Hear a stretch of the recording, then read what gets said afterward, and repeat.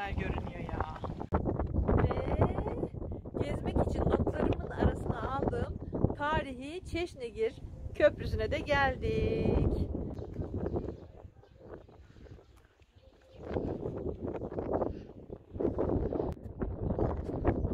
Teras.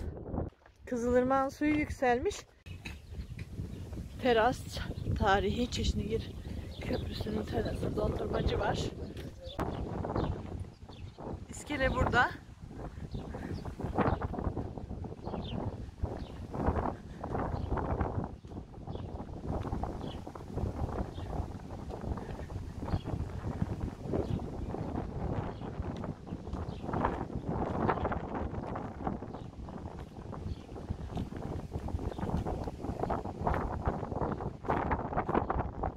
Çok güzel görünüyor ya.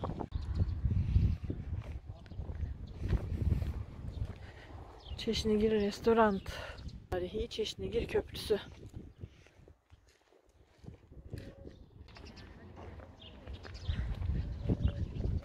Çıkalım değil mi?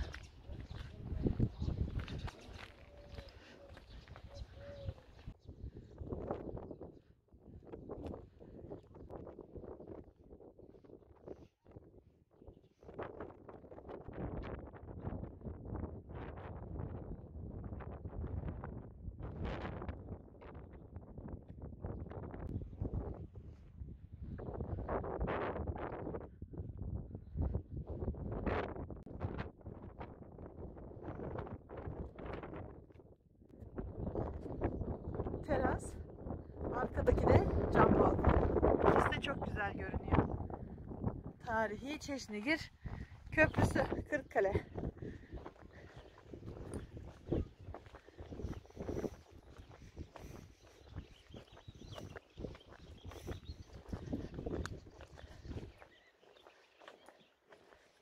Kızılırmak'ın suyu yükselmiş.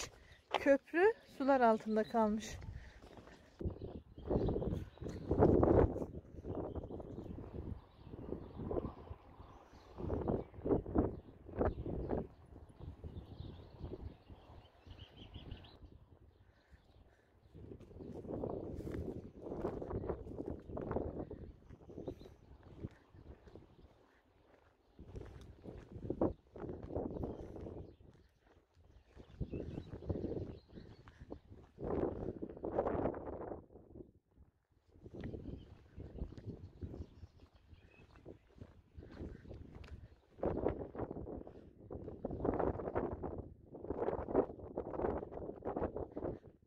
Köprüsü gibi değil mi?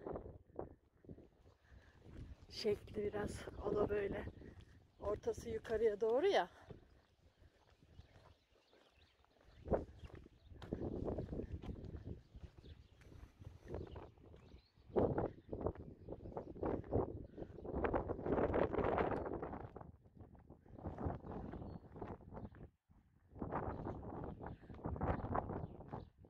Annem de babam da geldi.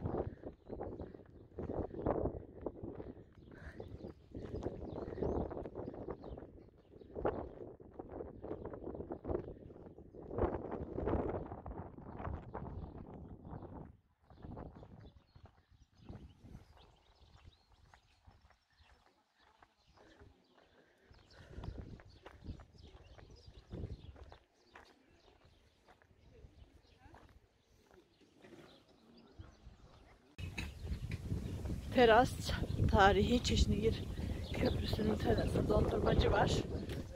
İnşallah bir dahakine çalıştığı vakite geliriz ve kullanırız bunları. Tarihi ÇEŞNİGİR Köprüsü'nün iskelesi. Bunlarla da tur yapılabiliyor. Fiyatını sorarız. Buradan da terasa çıkılıyor. Teras yolu.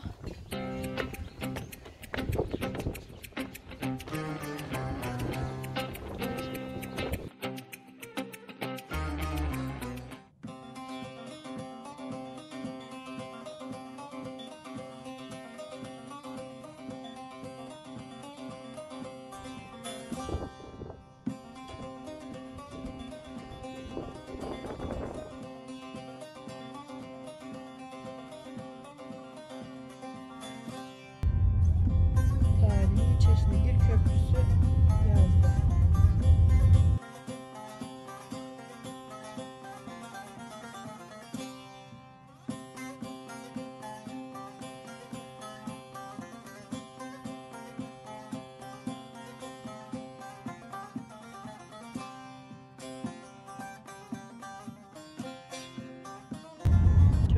Kanyon'a hoş geldiniz. Tarihi ÇEŞNİGİR Köprüsü.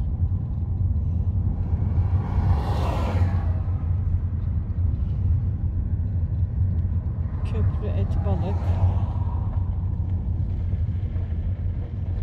Ama şuna doğru Etraf zaten böyle. Gösteriyor köprüyü. İçeri gösteriyor baksana.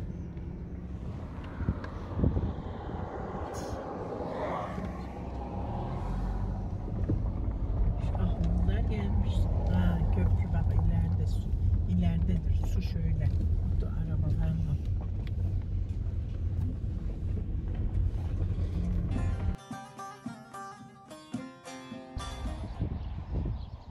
Haziran 2021 tarihi ÇEŞNİGİR Köprüsü'ne doğru gidiyoruz. Giriş ücreti yoktu. Girişimiz de orası. Araba park sorunu yoktu. Oraya rahatlıkla park ettik. Şimdi köprüye doğru yola devam. Güzel görünüyor burası. Gözleme evi, halk eğitimi, kadın kooperatif ürünleri, ÇEŞNİGİR Köprü Kanyon, yani hediyelik eşya demek ki neymiş? Giderek daha da güzel bir hal alacakmış burası.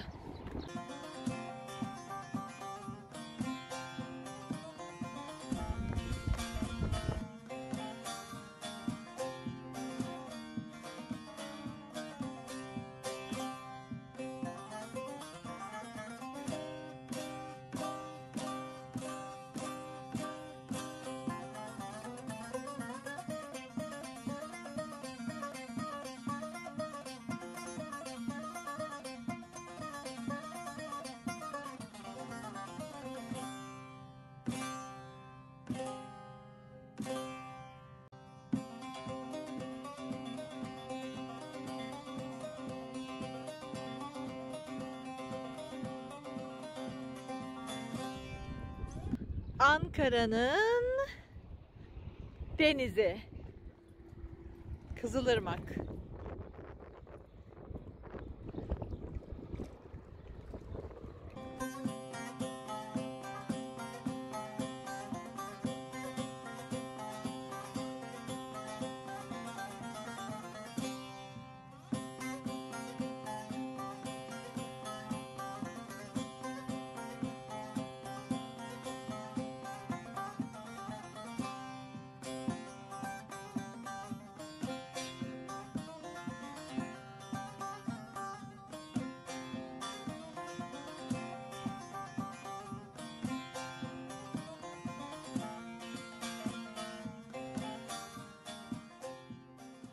Etrafı şöyle bir göstereyim size.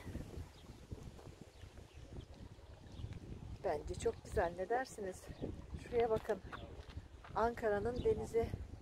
Ankara. Orası da Ankara'nın denizlerinden Kızılırmak. Bak ben güzel değil mi? Ben burayı sevdim.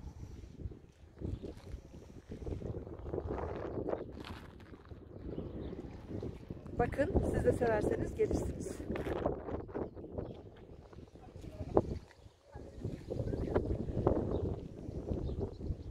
Bence çok güzel.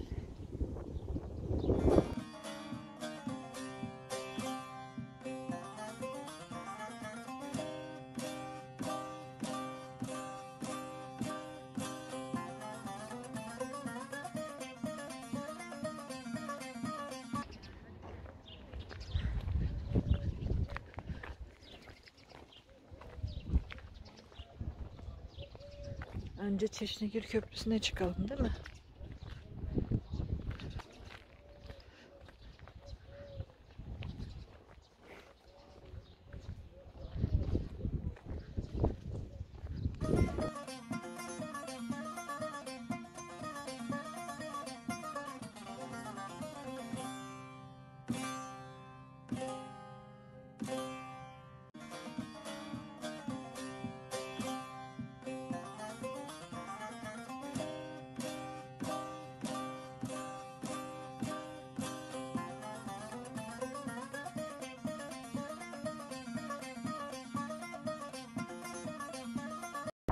arabalarla gezilebiliyor. Teras. İleride de cam balkon var. Birincisi teras, ücretsiz. Arkadaki de cam balkon.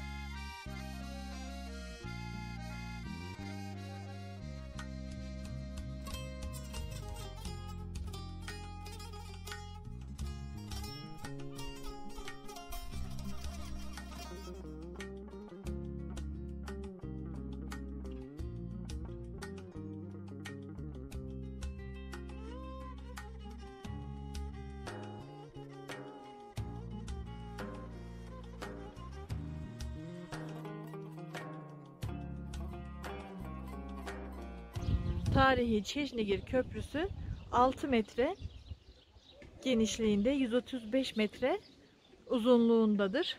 Uzun süre derbent görevini üstlenmiş. 13. yüzyılda Anadolu Selçuklu döneminde inşa edilmiştir.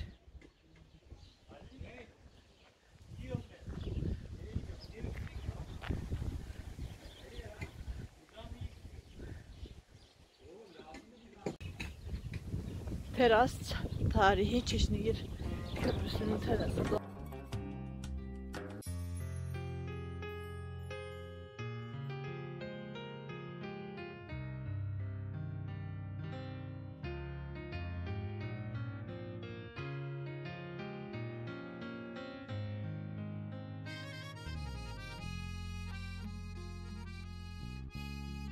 Tarihi ÇEŞNİGİR Köprüsü'nün iskelesi. Bunlarla da tur yapılabiliyor. Buradan da terasa çıkılıyor. Teras yolu.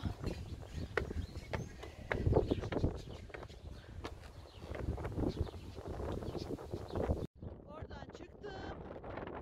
Bu ikinci teras.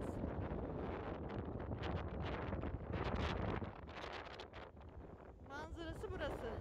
Bu da daha yüksek olan, karşınıza ilk çıkan teras. Oralarda da yürüme yolları var. Oradan da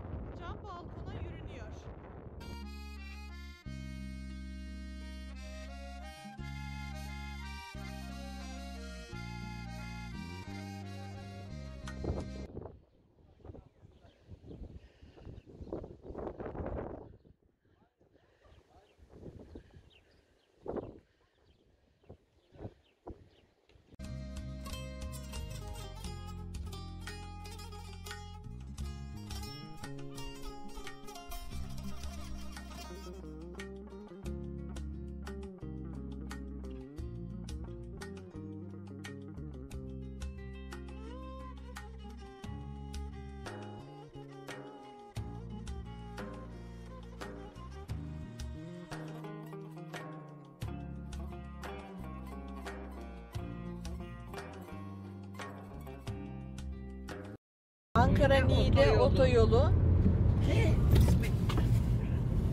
Allahu Ekber. 350 metre sonra sola girerseniz 84 lira 100 lira verip çıkarsınız. Haberiniz olsun. Var mı ücretli falan diye yazı bir yerde uyarı? Yazıyor mu? Bakalım iyice. Bence de yok. Buralarda falan mı da yoksa? Polis niye burada? Bak Kırşehir OSB Karayolları 61. Şube Şefliği, Niğde, Ankara, Kacabay. Hiçbir yerde işte yüksek ücretlidir bu otoyol. Buradan giderseniz diye uyarı yok. Gördüğünüz gibi. Paranıza acımayın, konforunuza bakın falan yazsın. Evet, paranıza acımayın, konforunuza bakın falan yazsalar yine giderdik oradan. Acımıyorsak değil mi? Ankara, Niğde, Ankara. Caca Bey. GPS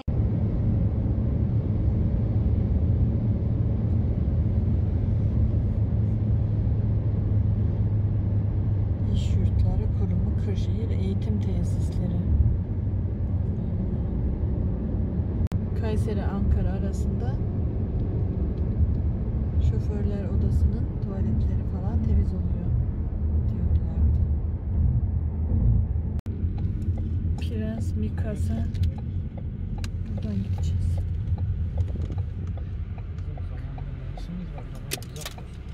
Değildi. Baktım ben. Kale, evet. 27 kilometremiş. Kamana gitmiyoruz zaten. Şeyi işte. Prens Mikasa Anı Bahçesi. Onu bilmiyorum, oralar nasıl bir şey. Biz ÇEŞNİGİR Köprüsü. Ne metre ki acaba? Başka zaman gelelim güzelse. Şimdi yetişmez. Hirfanlı Barajı da buradan gidiliyormuş. Kamına da.